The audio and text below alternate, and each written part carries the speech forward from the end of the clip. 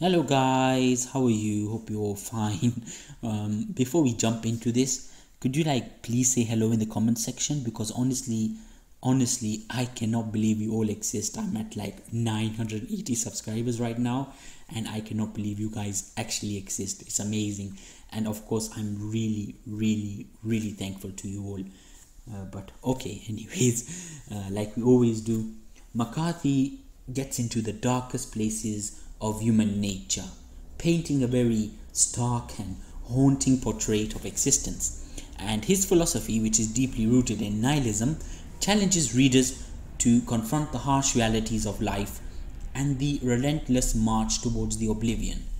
And at the heart of McCarthy's dark philosophy lies a profound sense of nihilism, the belief that life is meaningless, that it has no purpose. And in many of his novels, what the hell did I just say?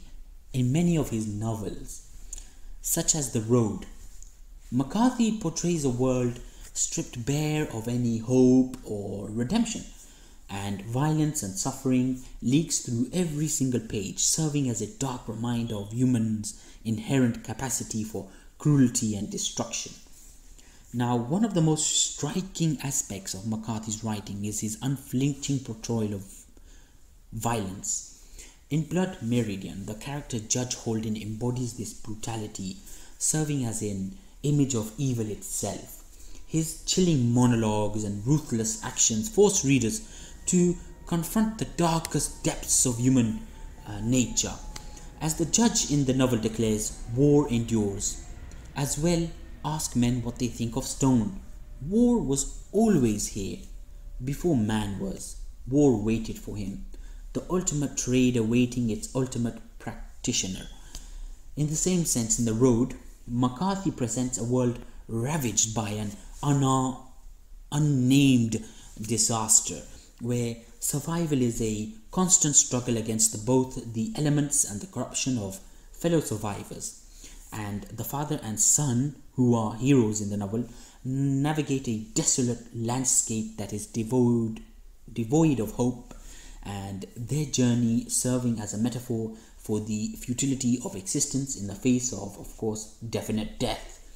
As the father reflects, nobody wants to be here and nobody wants to leave. McCarthy's philosophy is further underscored by his sparse and haunting prose, which lends itself to a sense of existential dread. And his use of language is deliberate and economical, yet imbued with a profound sense of foreboding. Through his vivid imagery and descriptions, McCarthy transports readers to a world on the brink of collapse, where the line between humanity and savagery blurs beyond recognition.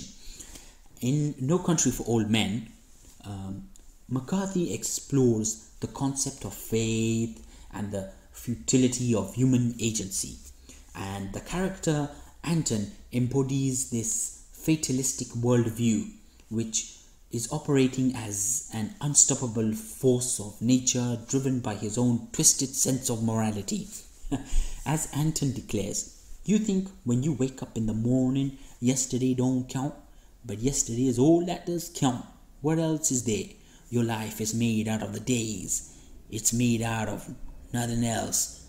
Throughout his body of work, McCarthy offers no easy answers or comforting illusions. Instead, he presents a stark and uncompromising vision of reality, one in which humanity is at once capable of great beauty and unspeakable horror.